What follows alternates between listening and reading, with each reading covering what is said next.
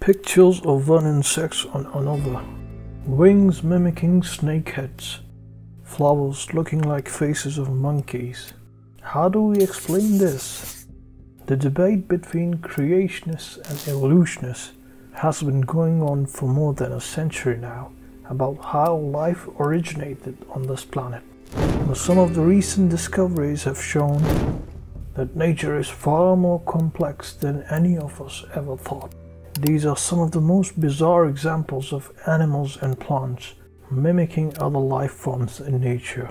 Gonorrhea tridents. A fly specialist, Dr. Bridget Howard, first discovered these extraordinary creatures while looking into an oleander shrub in northern Oman. While looking at the stem of leaves, she noticed some insects crawling around. She took one of the insects to observe in a microscope. What she found utterly astonished her. It was a picture of two ants painted on the wings of that insect, almost in perfect symmetry.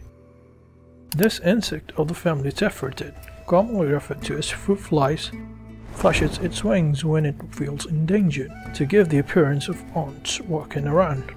Macrosilix maya. This guy took mimicry and camouflage to a whole new level. It's a species of moths which contain a disgusting yet astounding scene on its wings. It has two pictures of flies on its two wings and a picture of brown or golden spot in the middle, which gives the appearance of bird droppings. This creates a surreal picture of two flies feasting on filthy bird droppings. Scientists believe that this helps it repel any potential predators, who tend to avoid insects that feast on filth, associating them with disease.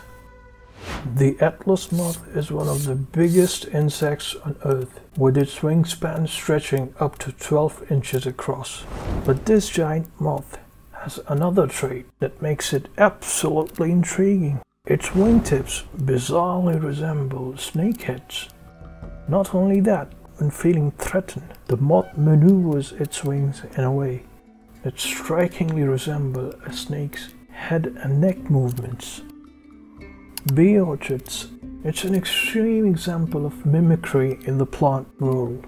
The bee orchid is a flower remarkably resembles a female bee. It uses this mimicry to attract male bees towards itself, which then help its pollination. This phenomenon is also known as sexually deceptive pollination. Monkey face orchids. These remarkable flowers are native to Ecuador, Peru and Colombia. These flowers strangely resemble monkey faces.